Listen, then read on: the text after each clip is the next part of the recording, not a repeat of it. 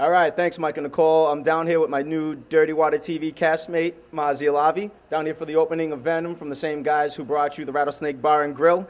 And we got a special guest in here tonight. Jen Carter. She's a Boston native and also on the current season of the CW-TV's Beauty and the Geek. So we're going to go upstairs checking out. There's even rumors of a live snake or a couple live boa constrictors or something like that. They don't call it Venom for nothing. I love it. All right, we're going to go upstairs and check it out.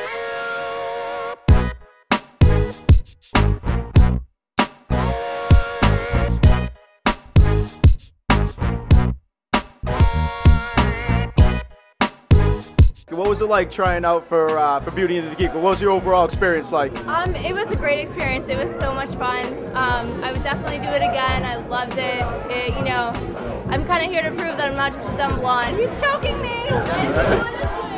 Let's talk about the new lounge. We're at the Rattlesnake right now. Rattlesnake has been opened up for almost 20 years. 1990. And you have a bunch of restaurants under your umbrella. Yes, we have the Parish Cafe. We have Flash's Cocktails. We also have Below Depths in Kenmore Square. We have Bukowski's in Boston on Dalton Street and Bukowski's in Cambridge. Venom Lounge is open Thursdays through Sundays.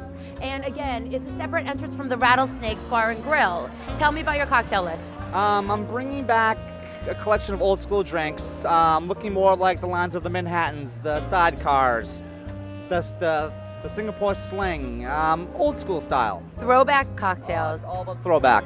You know, Boylston Street is not usually known for the loungy type crowd. Do you think it has a chance to succeed here in this area?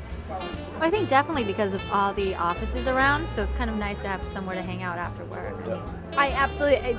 The after work crowd will absolutely hit it here. But be sure to check out Venom, located on 384 Boylston Street, right next to the Rattlesnake Bar and Grill. I'm Dominic Amenta, reporting for Dirty Water TV.